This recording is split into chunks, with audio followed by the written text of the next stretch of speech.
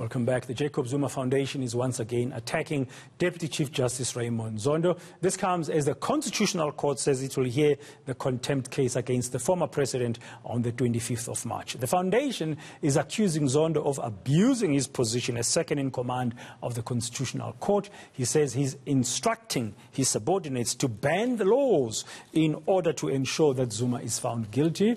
Zuma was summoned to answer to allegations that he enabled corruption during his tenure in office.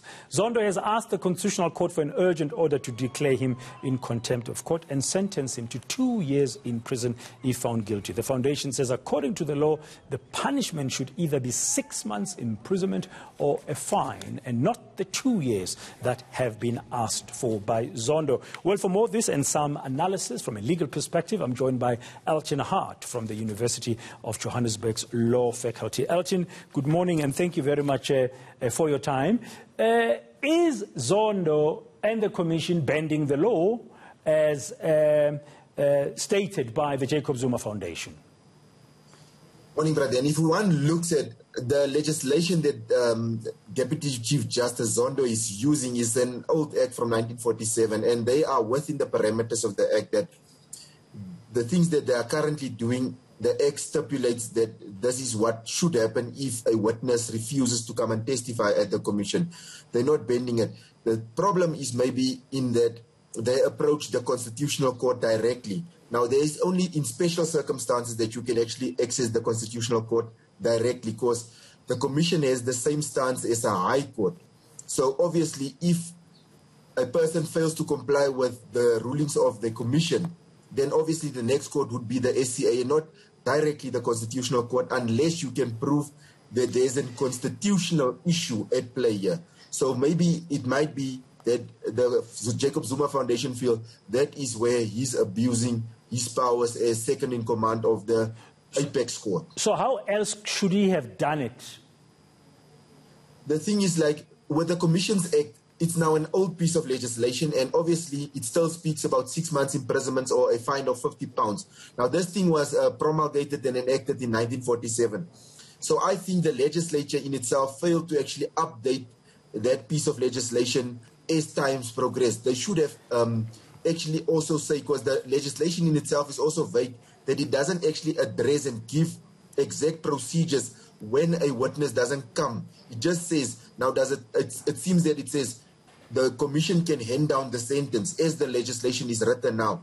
But that will be then you are judge and jury in your own case, and that can bring about a constitutional challenge that the Act says you can, and then the commission is the one that's imposing the fine, but also asking the witness to testify. So yes, judge and jury in your own case. So there might be the problem that they can challenge it on a constitutional level. So I think they should have actually updated the legislation to make a leeway for this. And I think what Jacob, the Zondo Commission should have done is most probably say, let's go to the eNCA and say that this man is not, or maybe another high court where you have like maybe 3 judges sitting to say he breached this, and now we institute criminal proceedings and take him to a criminal court, because if you breach or if you disobey a law, it's a criminal offense in the country. Then you open a criminal docket and start it off at a district court for bail application. Then you go to the necessary court that has jurisdiction to hear that specific crime, be it a regional court or a high court. But Elton, the 1947 law is existence, it's there. You can't do much about that. But are they accusing Deputy Chief Justice Raymond Zondo of abusing the law, as you said, because he went directly to the Constitutional Court? But where else should he have gone to? I mean, he could not have gone to the High Court, in my mind, because it is the Constitutional Court that found him to be in contempt of its order.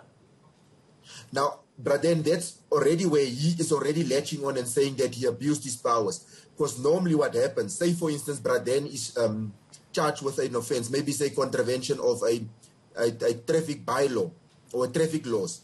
Then a docket will be opened at a police station, and then it will be sent to a district court, a magistrate's court, which is a district court. It will be sent there so that they can determine should Braden be given bail or not.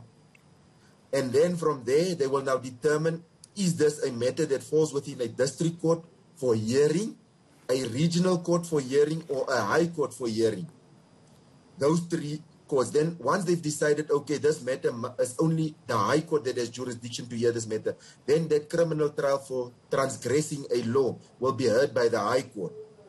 So now, if the high court then makes a ruling and there's some constitutional issues attached to that thing, then you now can go to the eNCA to say, confirm the constitutionality of this ruling. And if you're not happy, then you can appeal to the apex court. Now, just going straight to the apex court, you need to have direct access. So you need to have permission to have direct access to that court. And I think that's where they are playing. That's where they're playing, and they're saying he's abusing his office. Finally, and very briefly, because my producer, Zama, is telling me I'm out of time.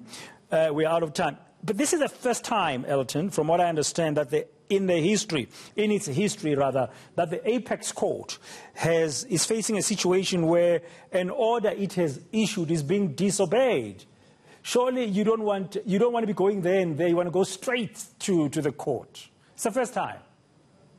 Yes, it's the first time, but I think it is also a first time that one would just go straight to the apex court and not being clear as to was direct access even granted. So I would think that the Deputy Chief Justice, he knows the law better than anyone can tell him. And I think if he just took the normal procedures that we as lawyers know, we wouldn't have been sitting at this top street now where you feel now the Constitution is being challenged by an individual in the country. Okay, so the foundation could be justified to think he's abusing his position as second in command of the court. There is always that. It's a matter of interpretation, and they interpret it in that way. Thank you very much, Elton, for your time this morning and your insights and interpretation on that developing story. Elton Hart from the University of Johannesburg. We'll see